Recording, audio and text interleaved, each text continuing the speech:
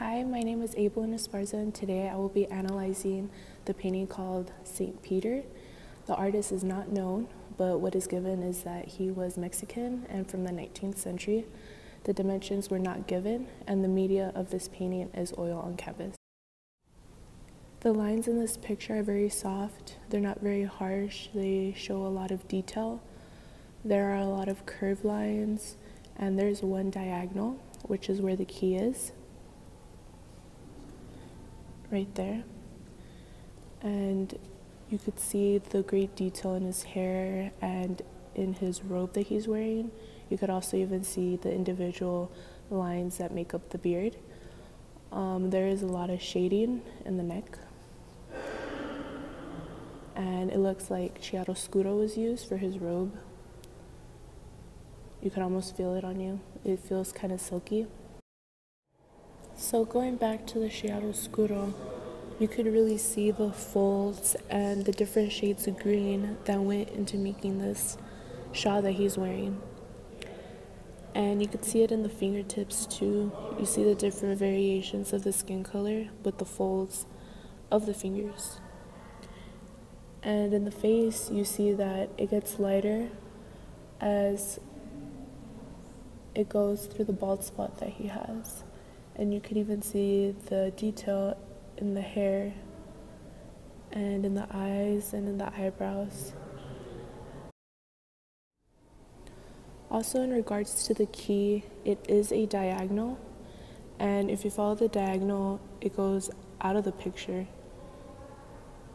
and it goes towards him.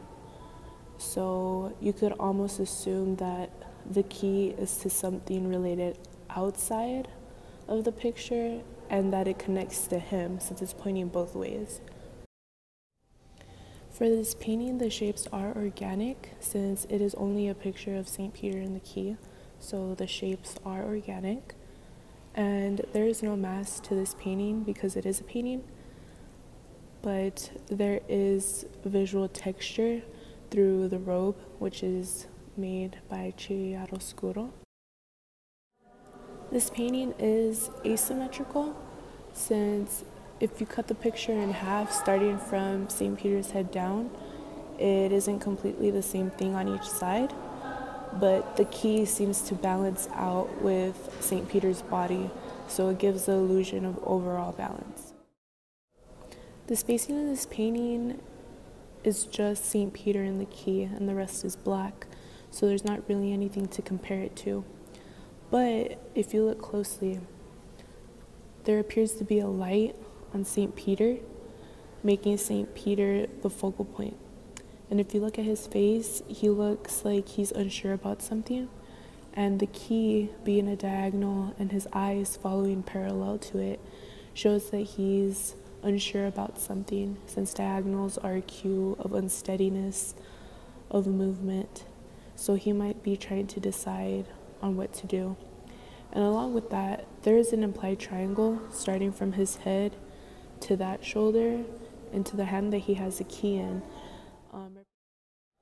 This painting style is naturalistic since it is a human and a key in the painting. That is something that you see in everyday life, making the style naturalistic. The painting, like first you look at this painting, you're like, wow, like he's holding a key, but you don't think about what the key means. And really the key is continuing Jesus's prophecy and going to spread religion to as many people as he can.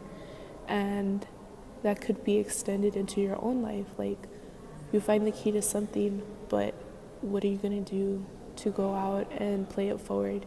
And that's what I got from this painting.